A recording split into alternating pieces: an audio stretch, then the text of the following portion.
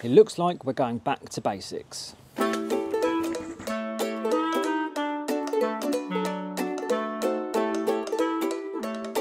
I've been called out to this job because this pod point isn't working, and upon inspection and trying to get hold of pod point and work it all out, I spent 3 hours here trying to sort it out. It's not working. Long story short, we're swapping it out for a Zappy. And I'm going to point out to you several things that are wrong with this installation, starting with the height. So the socket point on an EV charger should be minimum 750 off the floor. This one is 400. It's also got only half its fixings onto this post, and it is not secure. This has been taken out of an old property and relocated into a new property, and I found out some very interesting stuff from Podpoint about the warranty process regarding this, which I'll talk about throughout this installation. Where it's been moved, the old fixing holes have simply been siliconed up, which will do the job, I guess, but it's not very good. So we're starting again. If you come to a new build property and they've just got a post this high, don't say to the customer like, oh well, it is what it is, let's make improvements and make it right. And I've been fortunate enough to have this video sponsored by UK EV Installer Shop, who have supplied me very kindly, free of charge, with a new mounting post, which will get this charger up to the right height. So thank you. I'm trying to save my customer as much money as possible, and she's already paid for this install, and now she's got to pay again.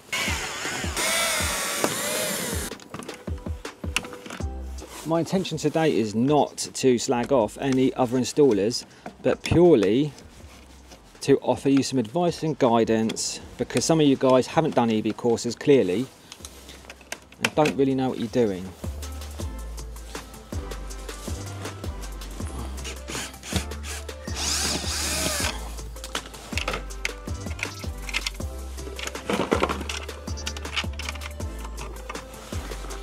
Two screws and just some normal metal washers will not provide the correct ingress protection. So if you're removing this from an old property, make sure you've got the right washers. I need to say a quick but massive thank you to the following people for buying me a coffee this week, including Stephen Davies, Blink2105, David Edwards, Dominic Dude, Paul Elsom, Harry Shepherd, Jess the Hungry Cat, and Stuart Surridge. Thank you so much for supporting my channel. I really appreciate it. And if you'd like to support my channel also, I'll leave a link in the description below where you can buy me a coffee. You don't have to, but if you do, brilliant, you're amazing. Or you can check out this website. Thanks again, back to the video. Where this is a new build, the builders have done the old classic, just run a 6mm twin inert from the consumer unit to a whisker junction box here. And then the other installer has joined it in Wagos with an SWA without a Cat 5 through a duct to the charging position. So I'm going to be pulling out the SWA and installing an EV Ultra cable. So I've got my Cat 5 to here, and then I'm going to have to, from a new junction box I'll install here, run a Cat 5 round to the meter cupboard so I can put my CT clamp on. No CT clamp was installed here. And what I've learned from Podpoint after being on the phone to them is that if you have a Podpoint installed, it can be installed by an approved contractor, no problem. But if you have it moved, it has to be moved by Podpoint themselves. Otherwise, they won't honour the warranty.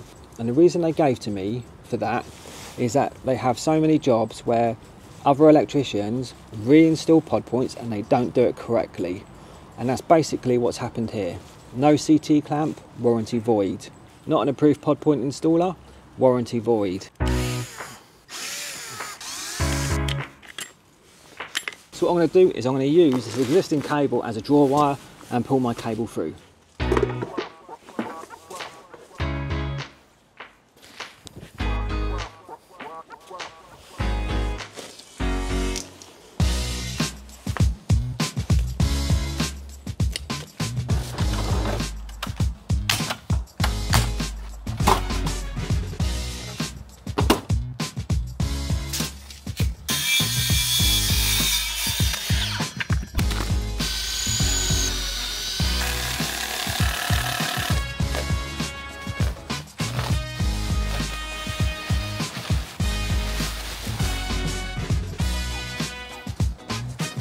So what the UK EV Installer Shop has kindly provided me with is this absolute beaut. It's a stainless steel bracket, and this one is custom made for the Zappi, and they do all sorts of other ones for all different types of chargers. And this is going to allow me to fix this to my post and get the charger at the correct height.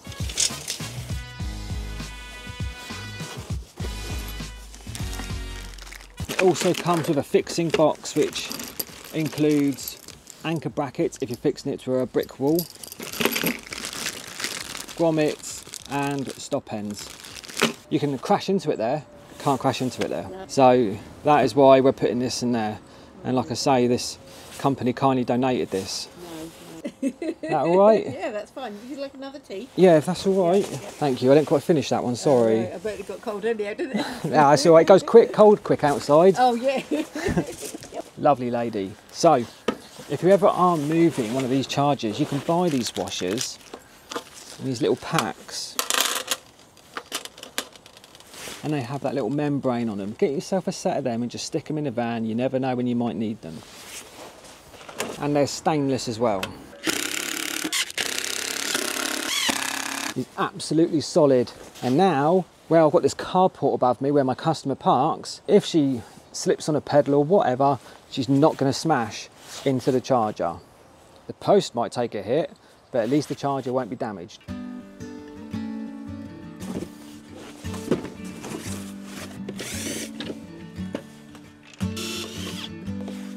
On the back of the plate you can see you've got all these fixing holes, and they all line up with the ones on the back of the charger.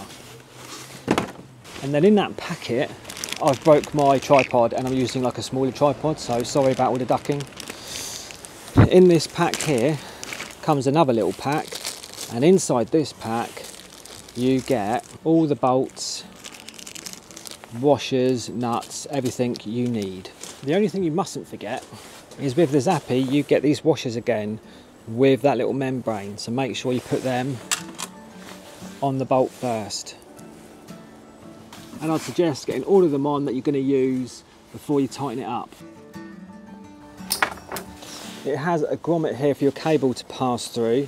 Just get that off for the minute and cut a hole in that in later, and then get your cable, and there's a hole just here to pass your cable up.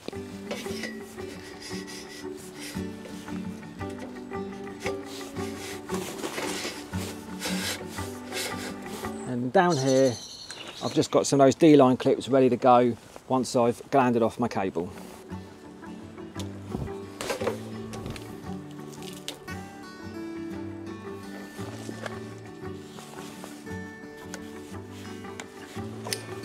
So it comes with these caps as well in that packet, which you just pop on there. And then also, if you did use the anchor points, it has these covers here to cover those bolts. So I'm at a stage where I'm ready to test now. And what I've done is I have a new junction box fitted there with my cables connected. Hello mate, all right. I'm not going to show you how to do the cable joins. You should all be electricians, and I don't want to make this too DIY, so anyone just has a go. Inside the meter cupboard, I've run a Cat 5. Look at this, it's a box lids come off, side note. And then the CT clamp is installed there. Make sure you install your CT clamp.